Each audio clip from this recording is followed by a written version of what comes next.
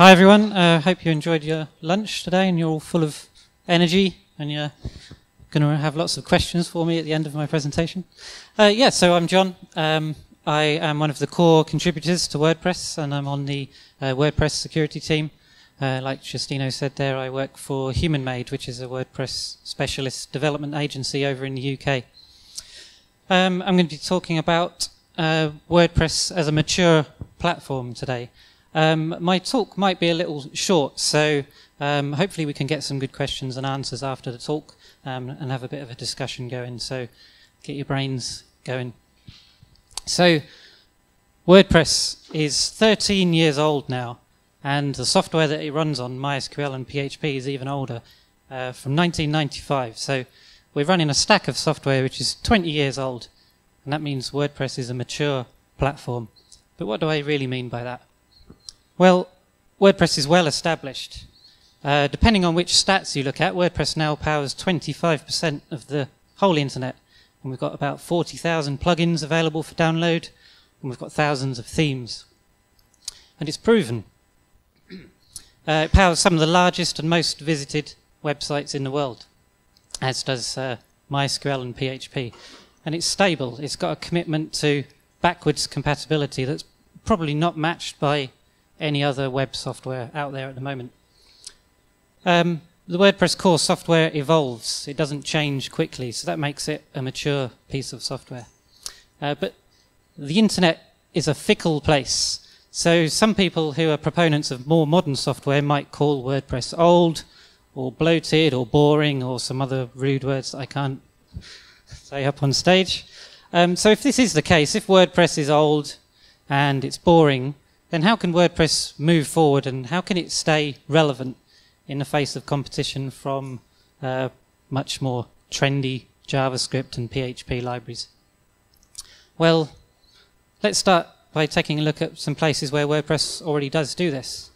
Now, responsive images aren't really a new thing anymore, but browser support, good browser support for responsive images is relatively new. Google Chrome has only recently added support for the source set attribute, the full range of support. And WordPress has added support for this in version 4.4, which shipped in December. So if you're running WordPress 4.4, you now get responsive images out of the box. You haven't got to do anything. You don't have to configure it. You don't have to change your images. You just get it out of the box. And due to WordPress's popularity, powering over 25% of the sites on the internet, it's actually had an effect. This is Google Chrome's data usage for the source set attribute on all the websites across the world. And that point right there is where WordPress 4.4 was released. And due to the scale of WordPress, it's had that impact on the percentage of sites that use the source set attribute. Now, it's still a low number, 0.2%, but it's growing, and it's growing really quickly as sites update to WordPress 4.4. And the REST API, I'm sure many of you have heard of the REST API. The infrastructure is now in WordPress 4.4, and the aim of the REST API is to provide a modern, powerful, standards-compliant, JSON-powered API, and to provide that to all WordPress websites. The REST API will probably become the single largest distributed API on the internet once it gains in popularity. And HTTPS, we're doing a lot of work on improving support for HTTPS in WordPress, and a lot of the web is moving to HTTPS, so we're going to try and keep on top of that. And support for HTTPS means that we can start working on support for HTTP2, which means pipelining and server push and lots of modern performant technologies that will push the web forward. So these are the things that we're doing already. So from a technical point of view, it turns out that even though WordPress is a mature piece of software, it is perfectly capable of implementing modern technologies. But there's a bigger picture beyond just the technology. It's made up of many parts, and we'll have a think about what those parts are shortly. Let's take a look at some of the parts where WordPress is already starting to implement non-technological changes to move the platform forward. But before we look at those, we just need to answer a quick question. What is WordPress? Well, if you go onto WordPress.org and read a description, it's a suitably vague description. WordPress is web software that you can use to create a beautiful website, blog, or app. You know, a bit vague. What I prefer to think of WordPress as is WordPress's mission, which you can read on the WordPress Foundation website. WordPress's mission is to democratize publishing through open source GPL software. Now, if you bear that statement in mind, we'll take a look to see what other areas WordPress is moving forward in. Internationalization and localization. At the Contributor Day yesterday, we had a really great turnout from a whole bunch of people who were interested in translating WordPress and helping out with the whole localization process. This is actually one of the most important areas of WordPress with regard to moving it forward. It's the area probably where WordPress can grow more than others, more than all others. Only about 45% of WordPress installs now are used in English. 55% of those are non-English, and that number can only continue to grow as WordPress expands to more non-English speaking countries and non-English speakers. But the quality of the translations is important as well, not just the quantity. And we're doing quite well with this. Has anyone heard of this? This is the Global WordPress Translation Day. It's happening on the 24th of April. This is a one-day event over a period of about 24 hours, and there's going to be 30 events, more than 30 events around the world in various locations, and we're going to have online training sessions in hour-long slots, as well as in person. And the aim of this day is to help people get involved, not only from a technical point of view, but also from the point of view of localizing WordPress and generally getting involved in the whole translation and internationalization process. No doubt we'll also have people translating WordPress 4.5, which will have been released a week before the event, so they'll be busy. But a lot of the translation, a lot of the localization process falls outside of software. Local WordCamps and local meetups are really important because they make WordPress accessible to non-English speakers, so they can learn about WordPress. Now, we're quite good at WordCamps and local meetups, but of course, being a piece of software which is originated from America, of course, it's primarily popular in the US and in Europe. In South America, Africa, and Asia, we've still got a lot of work to do to increase WordPress's usage and reach in those areas. And the entire process of discovering and learning about WordPress and getting around to installing it and finding plugins and themes can actually all be achieved if you can't speak English. The WordPress.org website is now available in quite a few different languages. Unfortunately, some of the translated sites are somewhat cut down versions of the English site, but they're there. The aim is that you can discover WordPress, you can find out more about it, you can find plugins, you can find themes, you can install WordPress and start using WordPress without necessarily having to understand the word of English. Fully translated themes and plugins are now on the theme and plugin directories on WordPress.org, and this integrates nicely in the WordPress admin area as well. If you do a search, the results will be restricted by the language that you're using. So the ultimate aim there is to remove the need for you to speak English or to be able to understand any English. The only way for us to keep improving this is to keep appealing to people who can contribute translations and contribute other localization services to WordPress. So we really need to work on that a lot, but we're doing quite well. And closely related to localization is accessibility. It's an important part of enabling as many people as possible to be able to access WordPress so it can increase its reach across the world. Generally, the accessibility of WordPress is regarded as good, but it can only get better. We need to make it better. It's an ongoing process, and the accessibility teams in the WordPress project do a really good job there. But it is a very small team compared to the core teams and the localization teams. So, yeah, we're doing okay, but we can do better. The core standards. the core coding standards were recently updated, and this clause was added. All new or updated code released into WordPress core and bundled themes must conform with the Web Content Accessibility Guidelines Level AA. This has just been implemented. Now, Level AA is actually not a particularly stringent set of standards. It's generally common sense, such as clear headings, clear labels, consistent navigation, and those things actually improve the accessibility of the application for everyone, not just people with disabilities. So by improving accessibility, you not only improve it for people with disabilities, but you improve it for everyone as a whole. Reminding developers of this, of course, helps us move the software forward by making it better for everyone. Talking of developers, developer relations. So this is an area where we're not doing so well. And I'm actually going to start by talking about Drupal. Dries, the lead developer of Drupal, recently published a blog post last week called "Why the Big Structural Changes in Drupal 8?" And here's a choice quote from his article. "The reason Drupal has been successful is because we always made big forward-looking changes." Now, Drupal is a developer-oriented platform, unlike WordPress, which is typically a user-oriented platform. So modernizing Drupal's code base is their approach to maintaining relevance and pushing Drupal platform forward. In Drupal 8, they're throwing out tons of old code from Drupal 7 and just widespread, completely replacing it. New APIs, they're implementing Symfony 2.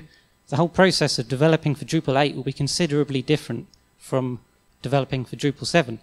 But if you read this article by the lead developer there, it's become apparent that maintaining relations with existing Drupal developers who are used to developing on Drupal 7 is actually really tough, because there's such a steep learning curve from moving from Drupal 7 code to Drupal 8 that it's actually putting off Drupal developers. And Drupal are looking into ways that they can maintain their current developer crowd and also make Drupal 8 appeal to developers who want to use much more modern platforms in order to move the platform forward. I'd encourage everyone to go and read that article if you give it a Google afterwards. It's a really interesting article. It covers topics about development that you might not immediately think would come to mind. So on WordPress, on the other hand, has a very strong commitment to backwards compatibility. We don't break things like Drupal does. As a general rule, plugins and themes that were written years ago for WordPress will still work in the latest version of WordPress. And the whole aim is to make automatic updates for users a painless exercise. They needn't fear updates. And that's one of the ways that we can move the platform forward, by encouraging users to keep up with latest versions of WordPress and not have to worry about the fact that their site might break when they update. But for this same reason, WordPress also maintains compatibility with a version of PHP that's now 9 years old, PHP 5.2.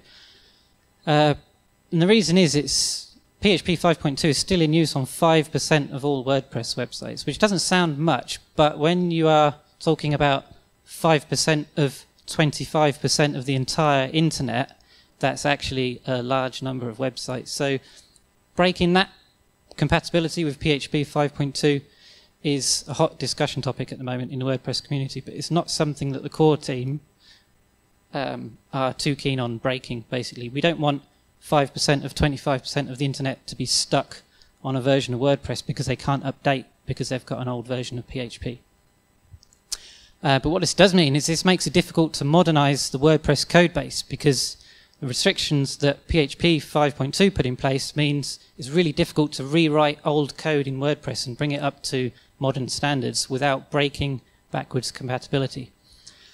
It also makes it difficult to attract new developers to WordPress, especially younger developers who are who've primarily come into web development via modern PHP and JavaScript frameworks that are much better structured than WordPress. They come along, look at WordPress and go, whoa, I'm not going to deal with that mess. The newer APIs in WordPress are much more modern, but there's still the restriction caused by WordPress 5.2, and this is something that we really need to work hard on. The developer relations, as well as finding out how we can modernize the WordPress code base without outright breaking backwards compatibility. Talking of developer relations, so this is something that we need to work on fairly hard too. How do we modernize WordPress's code base without breaking backwards compatibility? We've got a lot of technical debt in WordPress from years and years of code that hasn't changed, especially around the multi-site code. We need to remain a user-first platform. This is one of the key parts of WordPress. It's a user-first platform. We can't expose users to complications such as PHP version requirements, dependency management, all that kind of thing. If somebody barely knows what WordPress is, you know, they've got a website running, but somebody set them up. If they barely know what WordPress is, how can we expect them to understand what PHP is, what a dependency management system is? This is the stuff that we need to abstract away from users and put the burden on developers, but it's tough. We need to do a lot of work in this area. It's a process that the whole community really needs to work on. Developer contribution to WordPress. This includes writing code, testing new features, testing bug fixes, that kind of thing. The general process of contributing development to WordPress over the last couple of years has taken the form of feature plugins. These are plugins that are built first as an independent standalone plugin. It gets developed to a mature state, it gets tested, and then it gets proposed as a feature which could be merged into WordPress once it's complete. This process has been fairly successful, or partially successful maybe. We've got a bunch of features in WordPress, such as the new theme browser and various other things that have come about as the result of featured plugins. But we've also got some projects which started out as featured plugins and never came to fruition, either through as a positive result of testing the function and it turned out that actually it was a terrible idea, or as a negative result of a breakdown in the whole development process. So Helen, who's one of the lead developers of WordPress, last week, or actually only a few days ago, you can tell how long ago I wrote my slides, only a few days ago introduced a change to the development process of WordPress. So we're not going to call them feature plugins anymore, we're going to call them feature projects.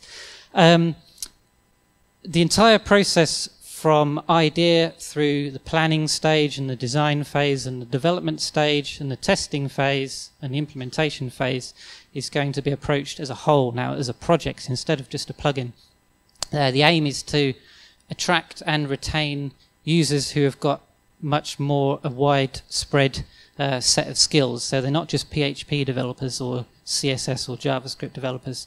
So we can get more designers on board, we can get user experience experts on board, we can get testers on board.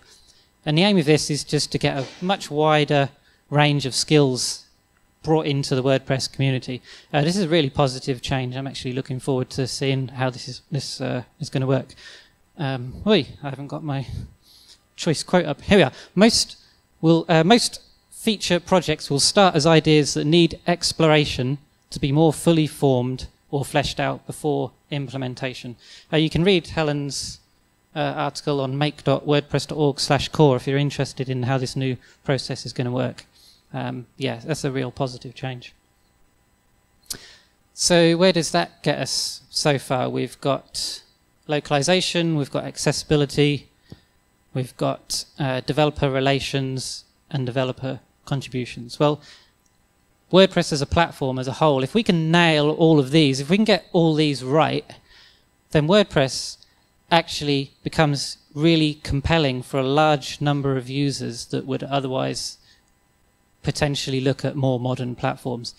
Very few modern platforms are mature enough to have things such as a mature localization platform that we're lucky to have in WordPress, and they don't have mature accessibility standards, and they potentially don't have mature contribution standards and a platform for doing so. So if we can get all of these right, even though WordPress remains a piece of software that might not have the latest tech in it, it's actually a really compelling platform. And that means that the reach of WordPress increases greatly. across the world, basically, that where WordPress isn't being used so much at the moment, these 4 points really let us increase the reach of WordPress in those areas. Let's get on to something a little bit more controversial now. The project direction, or lack thereof. WordPress has never really had much direction. This stems from the fact that it started off as a piece of blogging software. If we remember back to the description of WordPress from the WordPress.org website, you can see that the description is very open-ended. It looks like a little bit like all things to all people. It's not very well defined. Does that mean that there's a risk that WordPress will become a jack of all trades? I think without direction, without strong leadership in the WordPress project, there's a real danger that WordPress actually becomes a jack of all trades. WordPress now powers lots of large websites. It competes in the enterprise industry, and it's now got a REST API that allows WordPress to be a headless CMS, to completely decouple the admin area from WordPress completely. You could use a WordPress website without even seeing the admin area at some point in the future. This does mean that there's a potential for features in WordPress to become mediocre, and we've got some already. The WordPress import and export system. So this doesn't get much love because it's completely useless to anyone who has a large-scale WordPress website. It just doesn't scale. It's slow, it's inefficient, it will crash, it will run out of memory, all those kind of things. So people who are building large-scale websites on WordPress don't use the built-in importer and exporter. But conversely, small bloggers who have got a site that maybe has been around for quite a few years, they can actually end up with a lot of content on their site. If you're publishing a couple of articles a day over the period of 5 years, you're going to end up with a lot of content, but the importer and exporter still doesn't work for you. So the importer and exporter doesn't work for large-scale websites, and it doesn't actually work for small-scale websites either. So it's a mediocre feature. We've already got a mediocre feature in WordPress. If WordPress had more direction, if we were to make a decision and say, hey, we're going to do a release that focuses on making migrating to WordPress much easier, then the importer and exporter would get a lot of development input from people who want to fix it, and it would get better, and then it would have direction, and it would be a good feature. It's not a good feature at the moment. Another area, a slightly more modern one, the REST API, or is it a WP admin API? By default, even though we've got the infrastructure for the REST API in version 4.4 of WordPress, you can't do anything with it unless you install a plugin which provides the endpoints for interacting with the data and the structure on your website. And the reason for that is because the endpoints that are needed for that are still under development. But the introduction of these endpoints was delayed recently due to the lack of clear direction about the REST API. Is it an API that provides a simple means for users to consume the publicly accessible content on a site, or is it meant to be a complete replacement for the WordPress admin API? The lack of direction from the REST API there has actually put the project in jeopardy, because we're now questioning what we're building for the REST API. And it's caused a lot of tensions within the WordPress community. So WordPress needs a plan, a grand plan. We need some longer term goals. We need to decide on the direction of WordPress, and we need to allow those decisions and those plans to drive future enhancements and new features in WordPress. WordPress lacks some leadership that it's never really had since it was started in 2003. I think it's time for that to change. The community needs to have some strong leadership that it hasn't seen for a long while. So I'd like to start that discussion, and I'd like to start it here, and I'll be publishing an article about it, maybe on my blog or something, in a few weeks' time, about my in-depth thoughts on leadership within the WordPress community, so look out for that. I'm going to leave that there for now, and I'm going to finish up on a slightly more positive note. The open internet. So we all love the open internet. and WordPress has long supported open data standards such as RSS and OEmbed, and more recently JSON in the REST API. These open data standards enable the open the freedom of exchange of information across the open internet, and it's important for WordPress's future that we maintain an open internet. The governance of the internet as well is important to the future of WordPress, because it's important to the future of the internet as a whole. And if we haven't got an internet, if we haven't got an open internet, then we haven't got much of WordPress. So a big thing that the WordPress community can do to help the project move forward in the future is to start to get involved with some of the organizations on the internet which promote open standards. They develop open standards, they fight for net neutrality and campaign against unnecessary regulation and surveillance. So in a few weeks' time I'm going to announce an outreach program for WordPress, and the idea is to get more people from organizations such as Mozilla and the Open Rights Group to get involved with WordPress and vice versa. Hopefully we can attract some people from those groups to WordCamps, to local meetups, with the idea of giving these kind of organizations much more exposure within the WordPress community and some cross-collaboration. So look out for an announcement on that within the next few weeks. Now I'm a little bit short on time, so we've got some good time for questions and discussions. If anybody's got a question.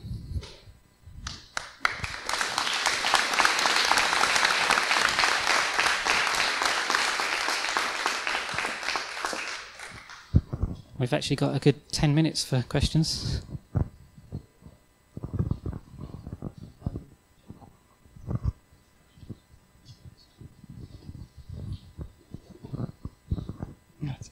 Okay, just a small question about APIs. So you told it has been postponed. Do you know any plan, any thought about dates, discussions? Short answer is no. So for those who don't follow WordPress core development closely, the original aim was that the infrastructure for the API would go into version 4.4, which it did back in December. And then the endpoints, which are required for actually dealing with the interaction of the API with data and structure on your site, would go into WordPress 4.5. Now that hasn't happened due to, like I said, the lack of direction around the REST API. So it's not going to arrive in WordPress 4.5, which is due out in a few weeks' time. If I'm honest, there's a very slim chance that it will arrive in 4.6, because the whole question of what the API is has been raised. That means that we're potentially looking at 9 months or a year away from now for the REST API, unfortunately. Now, the WordPress REST API plugin is still in development, so you can have your WordPress 4.4 or 4.5 site and then install the REST API plugin on there, and then you get the endpoints that are under development, so then you can build rich applications that can potentially replace the WordPress admin API as a whole. But by default, users who don't understand that kind of thing aren't going to have that kind of functionality available on their site. For I'll be surprised, if I'm honest, to see that in the next 9 months, unfortunately. John, can you tell us a little bit more about the controversy around the API? I know you talked about it a little bit, but for people that have not been following, if you can just sum up what are the different positions regarding the API being included or not in core. Yeah, okay, so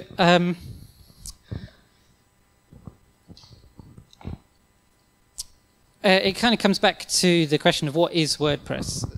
It's a publishing platform, but most sort of end users, maybe users who aren't technically minded, when they think of WordPress, they think of the admin area. You know, they go and log in, they've got their menu at the side for posts and pages, they might have a settings screen and a user screen, but there's quite a lot of stuff that you can do in the admin area on top of your content. So for example, there's a terrible feature in WordPress that nobody likes, which means you can edit plugins and you can edit your live theme right from within the admin area in WordPress.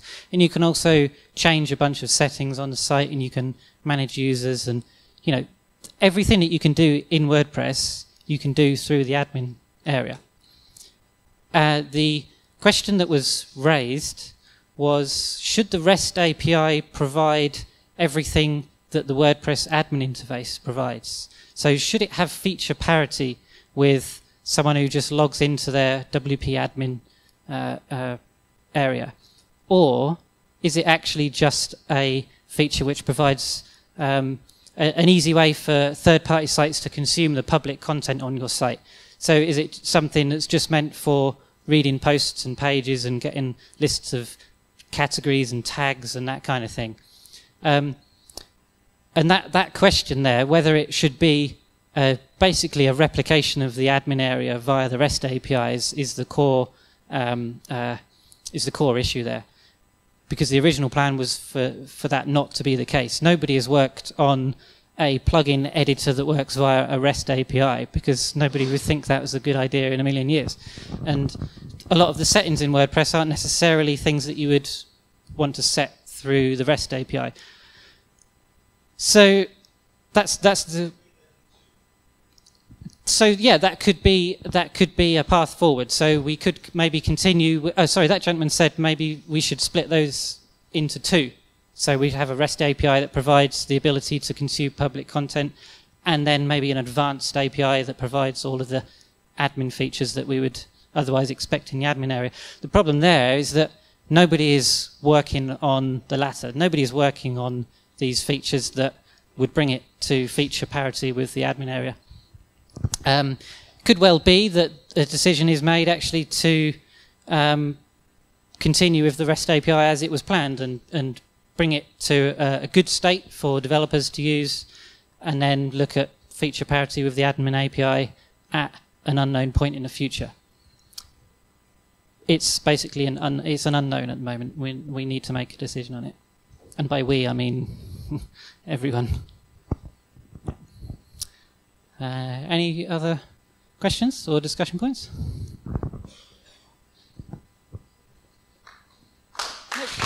Thanks very much.